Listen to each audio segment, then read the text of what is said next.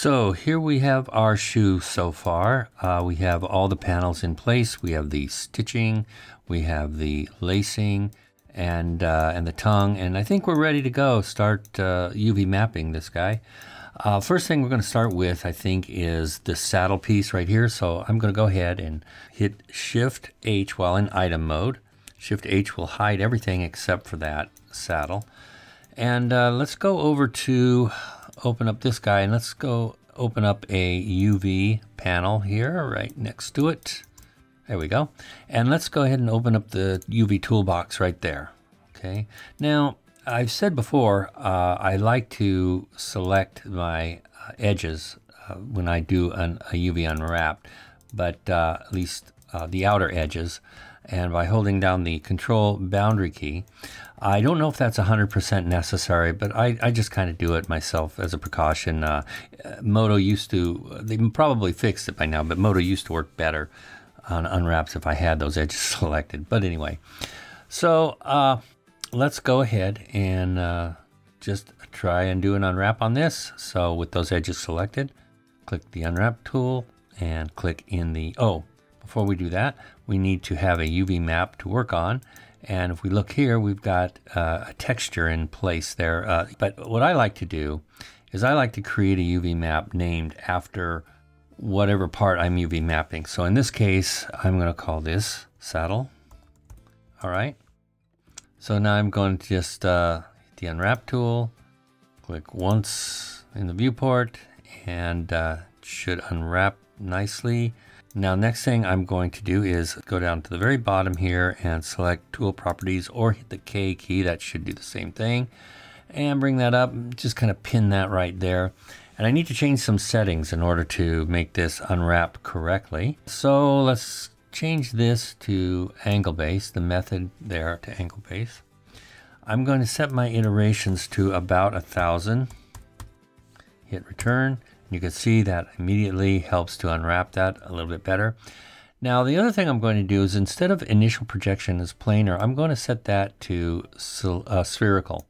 And the reason why, as you can see right there, it actually makes a nicer unwrap there for me. And what that's doing is it's actually projecting the shape of the saddle onto a sphere, a virtual sphere that's kind of surrounding it. And that really helps as far as this particular type of shape goes.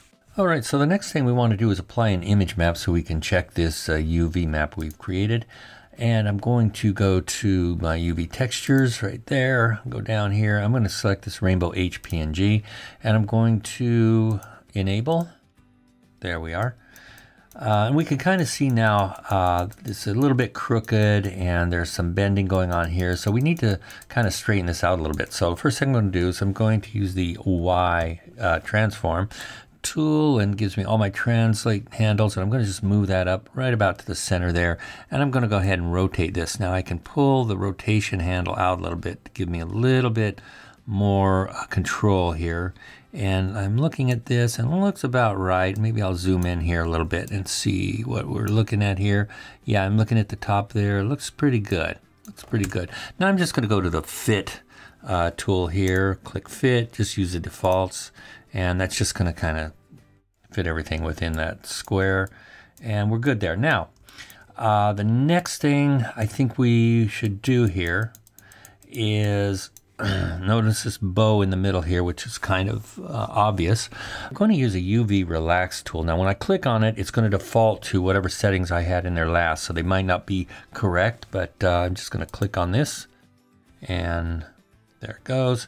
And I'm going to bring up the properties, hit the K key right there, and I'm just going to pin this up here. Now, see, we have a conformal at 1050. The iterations are probably the most obvious sort of control that you'll have over this thing, and they make the most difference in the settings here. So if I go to 10, you'll notice that really nothing happens. So if I go to 2000, it's more extreme.